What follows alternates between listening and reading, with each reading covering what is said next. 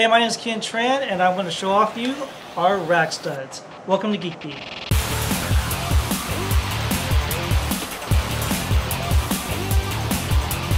Hi guys, so as you may have known, our friends that are from New Zealand at Rackstuds sent us back a big packet of Rackstuds put in our server rails a while back. But the problem was with the red ones is that they were a little bit too big to fit these painted rails here. They fit gray on metals finished rails that conform exactly to the EIA specifications, but like rails like this that are painted, they're a little bit off and they don't fit quite as well.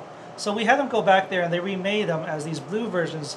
They're a little bit smaller and they fit the tolerances of like hole sizes of 9.2 millimeters and rail thicknesses as thick as 2.7 millimeters. So that way you can actually use these Rackstuds on our painted rails here. So what is a Rackstud? Well, basically this is in lieu of using the normal cage nuts where you have to use pliers and screws and it's kind of a pain in the butt.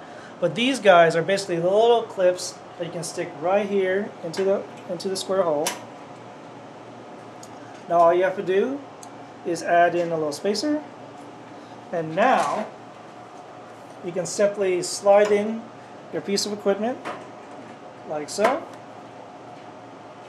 and then screw them down with these hand-tieable screw caps. Now you can use a Phillips screwdriver to tie these things in as well, but I wouldn't recommend using a powered driver because this plastic can and will bend if you use a machine screwdriver such as a drill.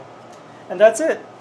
I was able to mount that thing by myself without having to use any tools or anything else. So these are the Rackstuds. You can get them from Rackstuds and just look them up online. They're based down in New Zealand, but there are vendors locally in the United States if you need them. So anyways, my name is Kien Tran, and thanks for watching.